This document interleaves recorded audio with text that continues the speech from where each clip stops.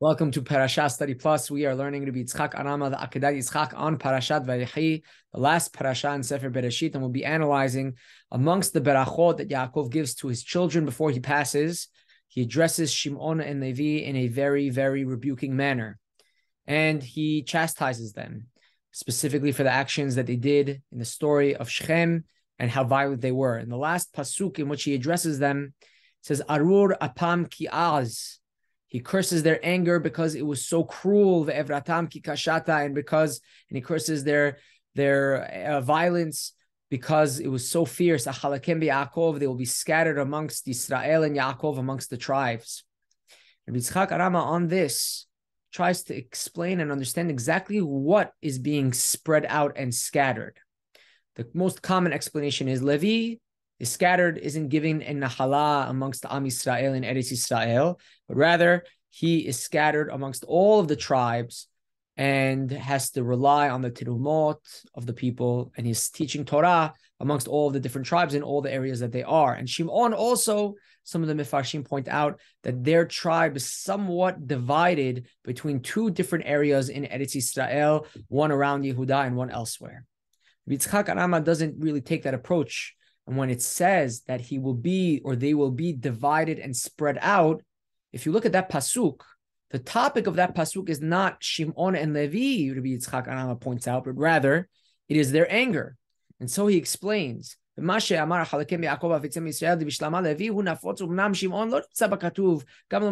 really seem like Shimon is actually scattered.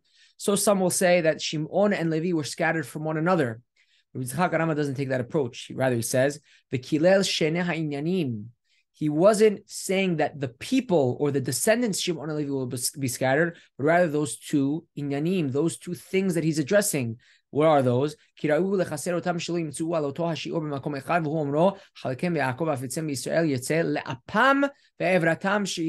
talking about their anger, that it should be spread. Now, what does that mean? The anger should be spread. Referring probably to Aristotle in his Sefer Midot, in which he explains that, of course, Ka'as, anger, is a terrible quality trait, but Ka'as, anger, does have a place in very specific minor circumstances. And if you look at Harambam's Sefer Hilchot Deot, you'll also see that Rambam speaks incredibly harsh on the topic of anger, but does say that there are moments in which not anger, but the appearance of anger or the demonstration of anger are important in order to get a point across, in order to make sure that the people or a certain situation is understood as severe and important and serious. So over here, Yaakov is pointing out that, yeah, your anger in which you came and destroyed an entire city of Shechem, that anger is a terrible quality. That anger should be removed, but not exactly removed, but rather scattered, meaning diluted and spread out in a very much, in a minor fashion amongst all of Am Yisrael. And there he continues, all of this anger built into Shimon and Levi, it should be scattered amongst all of Am Yisrael in minor, small doses. Everyone should take a little bit that's appropriate for him, because in certain circumstances, at least the appearance of anger is helpful and useful. And therefore, it's permitted in those very, very diluted circumstances, but it shouldn't be all congregated in one person, because it's like a fire that spreads and destroys. And that is what Yaakov was saying should be scattered.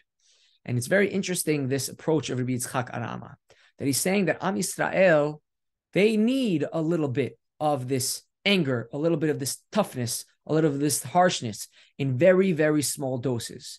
About 400 years after Rabbi Yitzchak Arama, you have the commentary of Rabbi Shimon Raphael Hirsch, who lived in Germany in the 1800s.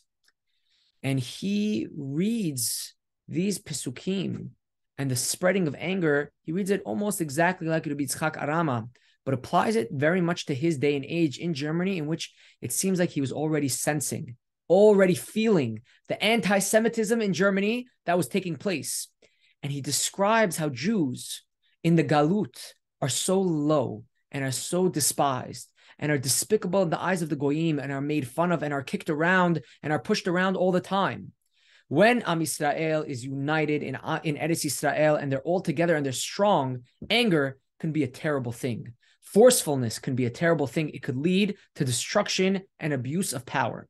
But when Am Yisrael is scattered and they're weak and they're low and they're being taken advantage of and they're being bullied and even worse by the goyim, says Rabbi Shimon Raphael Hirsch, then they need a little bit of that af ve'ayvra, a little bit of that umph and anger and strength that Shimon and Levi had presented at the time, just a little bit, because that's what gives them strength. And just to read some of his words, after Am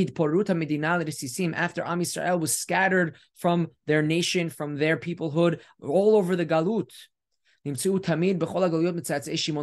always kept a little bit of Shimon and Levi that gave them courage and a strength, the excitement, and the pride of being a Jew. That way, the spirit of the Jewish people was always alive and strong. Even after the nation, the people of Israel in Eretz Yisrael was gone and forgotten. And this is such an amazing commentary inspired by Rabbi Yitzchak Arama, by Rabbi Shimon Raphael Hirsch, who saw the anti-Semitism of Germany coming. And he's pointing out how that chutzpah, so to speak, of the Jewish people is what keeps us going. And he says, even though our government, referring to back in the days of the kings, is gone, we still retain it. And how amazing that only 70 years or so later, after Rabbi Shimon Raphael Hirsch, that chutzpah of the Jewish people re-established a state, because they said, we're not going to be pushed around and we're not going to be bullied, but we're going to stand up for ourselves and we're going to retain the dignity of Am Yisrael. And that comes, says Rabbi Shimon Raphael Hirsch, and also kind of Rabbi Yitzchak Arama, that chutzpah, that strength, that anger, that power is a little bit taken, and that is spread out from Shimon and Levi, the curse, or maybe the blessing that Yaakov gives at the end of this week's parasha, Sefer Bereshit. Chazak u'baruch. Thank you for learning with us Sefer Bereshit with the commentary of Akedat Yishak, Rabbi Yitzchak Arama. Very excited to learn with you this commentary through Sefer Shemot. Be'ezrat Hashem Yitbarach. Thank you very much and Shabbat Shalom.